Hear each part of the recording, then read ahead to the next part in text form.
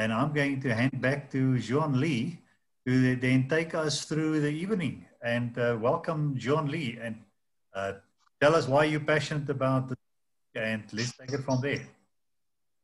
Sure, thanks so much. So, hi everyone, my name is Juan-Lee, and I actually work for a company called Capital Legacy. And why we're so passionate about what we do is very much hand in hand with what Jasper and their company does for you guys. It's about leaving a legacy for the people that we love the most, and so that we actually have a better story to tell once we actually no longer here. So what I'm going to do today is I'm going to take you a little bit about, I'm going to take you through a presentation where I'm going to explain a little bit about a will. We will have a Q&A session afterwards. So let me run through everything and then we can go back and forth as much as you guys need. So I'm going to just quickly share my screen with everyone. I'm sure you all can see it.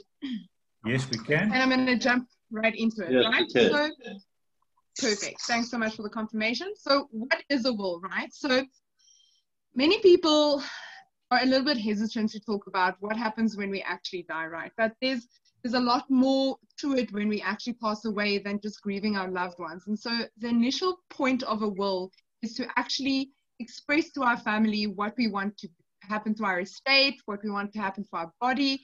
And there are a little bit more intense things in terms of the nitty-gritties about executorship. And these are all words that I'm going to explain in the coming slides. But let's focus on this one for first. So what is a will? So number one, it is a legal binding document, right? It expresses your wishes when you pass away. Wishes, I'm talking about stuff like, for instance, I myself am married with a 5-year-old and I would like everything to go to my husband. Should my husband and I pass away, for instance, in the same car accident, we would then want our daughter to inherit. So it sets out who is going to inherit assets when we pass away. It also states certain specific things, for instance, like, say, for instance, I was blessed to have a beautiful Portuguese painting, for instance, and I wanted that to go to a specific person in my family. It's a specific wish that I'm going to then state in this legal document. We then talk about nominating an executor. So in our world, we use this fancy word called an executor. And what the executor actually does is the person that is going to administer our estate. They're the person that admin around wrapping out our estates. They're the ones that talk to the bank. They're the ones that talk to SARS. They settle our house stuff, our debt, stuff like that. So that's the actual admin person, and that person is nominated in our will as an executor. So many people are not sure why we need an executor, for instance. So there's a law in our country that if your estate, so everything I own, is, for instance, over 250,000 Rand, which these days seems to be a car, then by law I have to have a nominated executor to do that. I'm going to touch a little bit more on that in the next few slides, but I just want you to understand that that's what an executor is, right? As I mentioned, I am a mom to a 5-year-old. So in my will, I'm also going to nominate a guardian. A guardian is somebody that's then going to take my place as a parent. So not necessarily the bank accounts and stuff like that. That we refer to as a testamentary trust, but the person that my kid is actually going to go live with. That's then nominated in my actual will as well. So it's given me a legal document that is somewhat bounding. There's certain parts of it that aren't bounding, that are more of last wishes, and my family will always try to honor.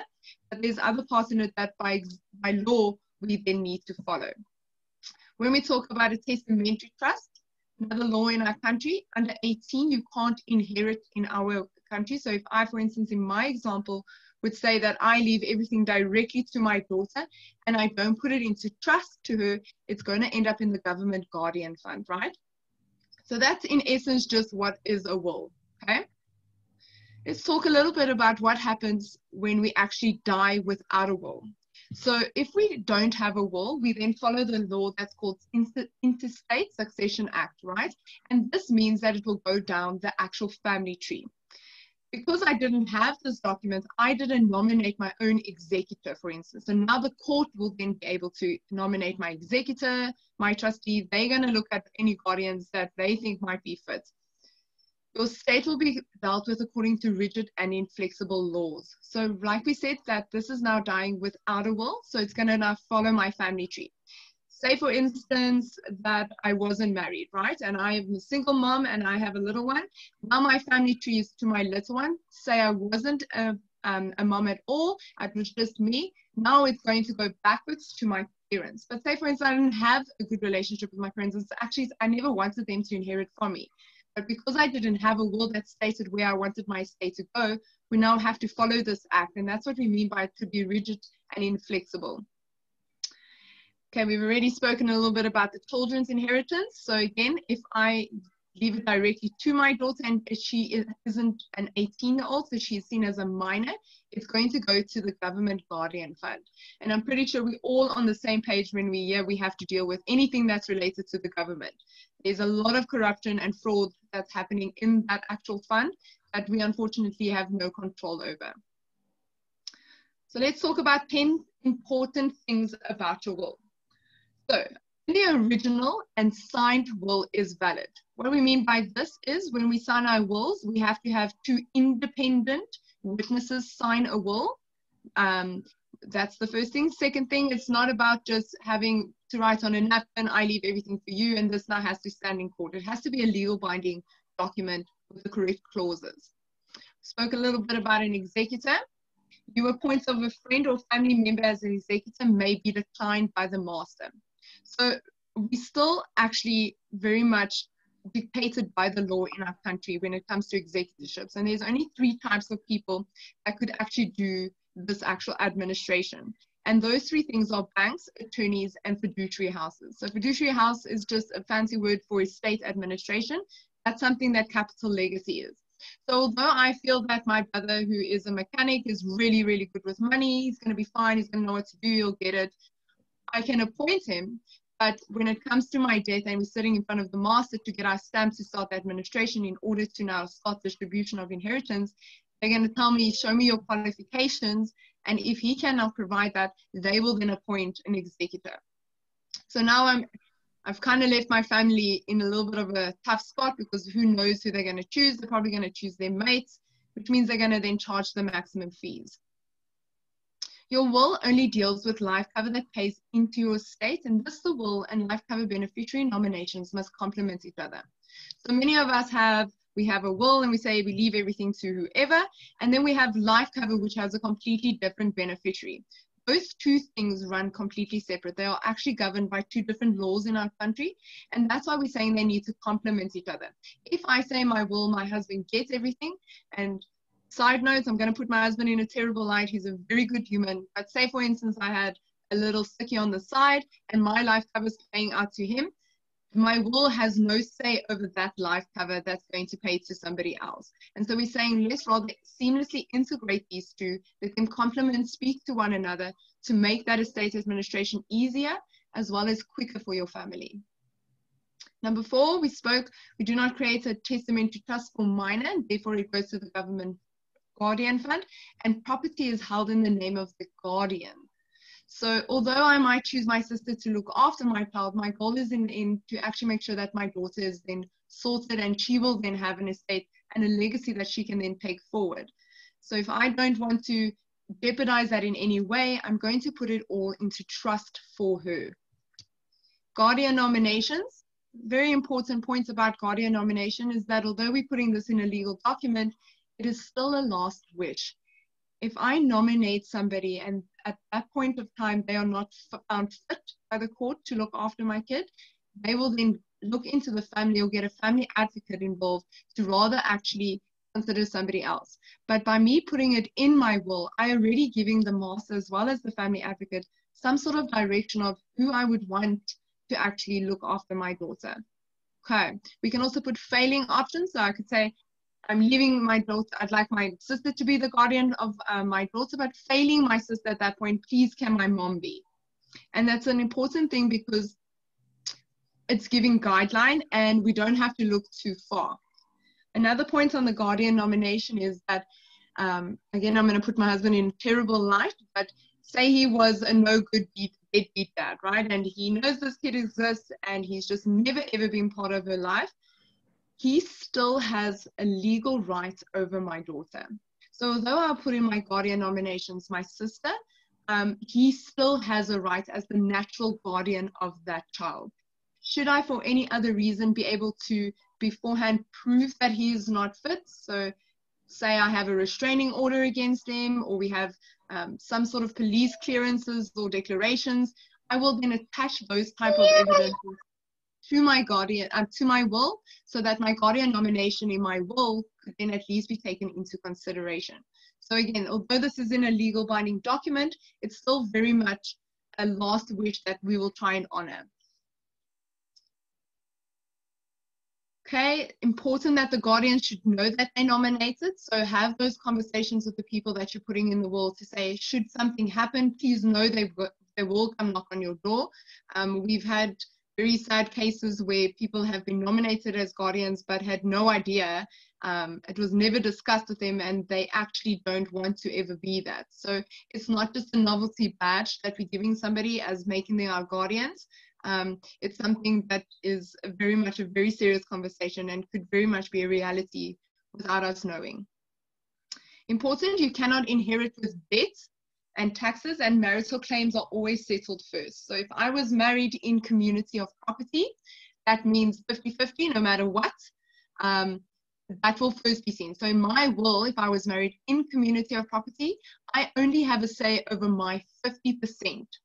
I don't have to, by no means, give my 50% to my husband. I can distribute it exactly how I want, but it will be adhered to first. So although I say that the house and everything needs to be given to this person, I will, in this example, as in married in community of property, only be talking about my 50% that I withhold in that property to be given to somebody.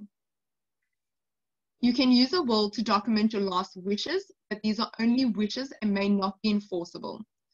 What I'm referring to in this section, and we're at point number 8, is stuff like I would like to be buried at the foot of Table Mountain in a pink coffin, and I want white tulips on my grave, for instance, right? It's very much a last wish that my family would like to honor, but I can't force them to put me at the Table Mountain because there are certain rules involved in stuff like that.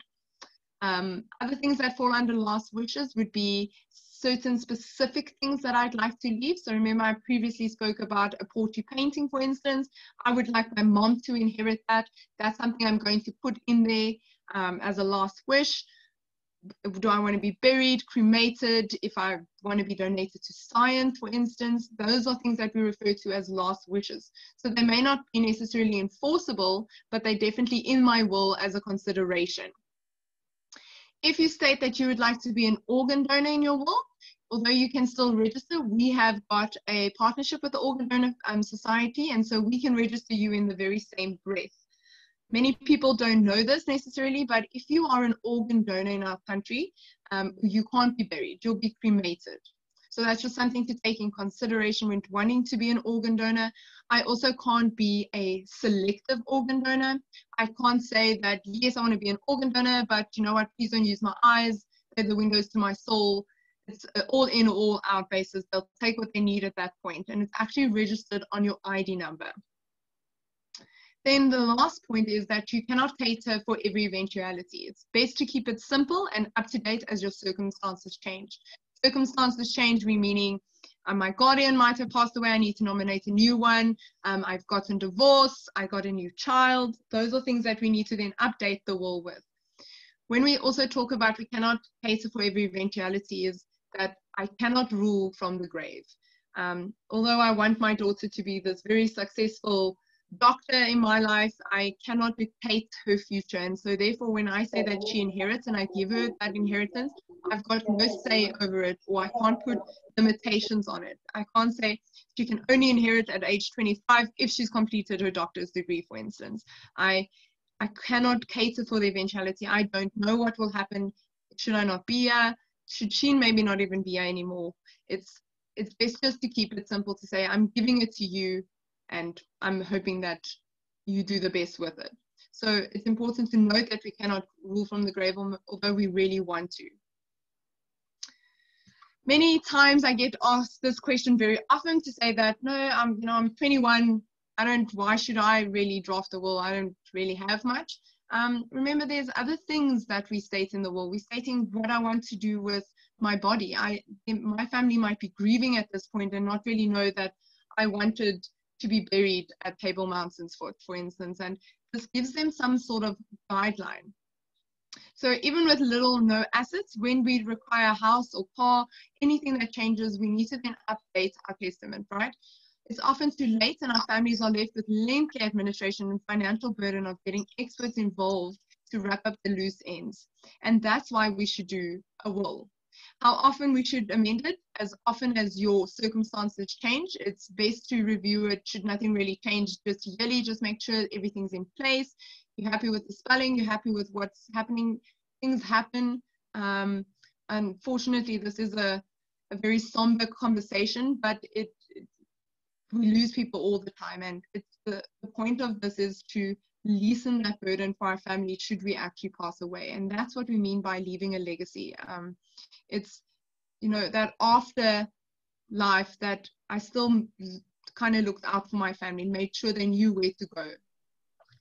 Just an important note, a will is not cancelled by divorce or remarriage. It must be changed within 3 months of divorce or your ex will inherit. This is something we deal with on a daily basis where people feel that, yeah, but they got divorced, so that contract is done. It's not the same thing. Remember, they run separately, okay?